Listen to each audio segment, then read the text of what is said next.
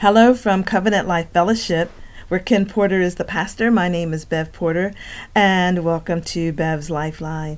Hey, listen, family, we are living in perilous times. We know that, and the Word of God tells us that. It says, "Beloved, think it not strange concerning the fiery trials that come to try you." That's what 1 Peter 4th chapter 12th verse says.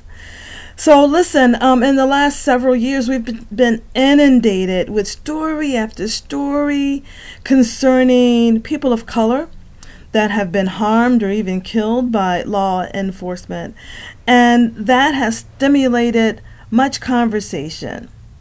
Most recently, our daughter brought to our attention a message that she posted on Instagram, and we haven't read that message, but we understand that her basic premise was that all lives matter.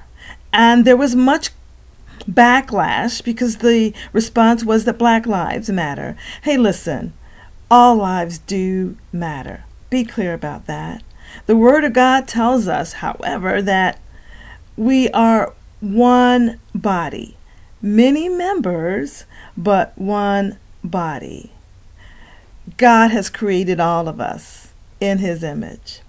But listen, when one member of the body suffers, the entire body suffers. So in this case, people of color being one of those members, we're suffering. In fact, 1 Corinthians, the 12th chapter, the 25th verse says this, that there should be no schism in the body, but that the members should have the same care one for another.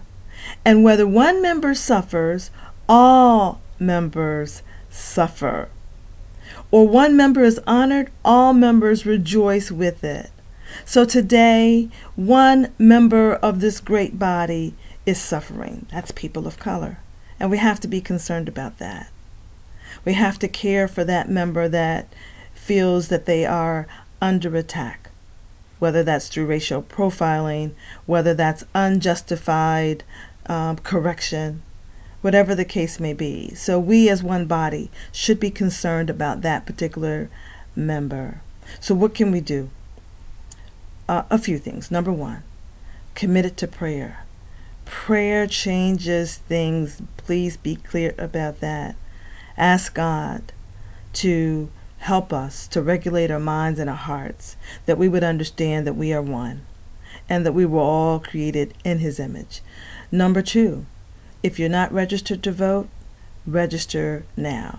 If you are registered to vote, congratulations, but make sure that everyone within your community is also registered. Our vote matters.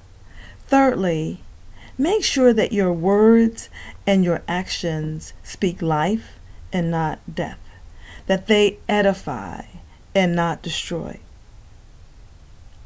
Fourthly, be concerned about every member of this great body. Remember, if one suffers, we all suffer.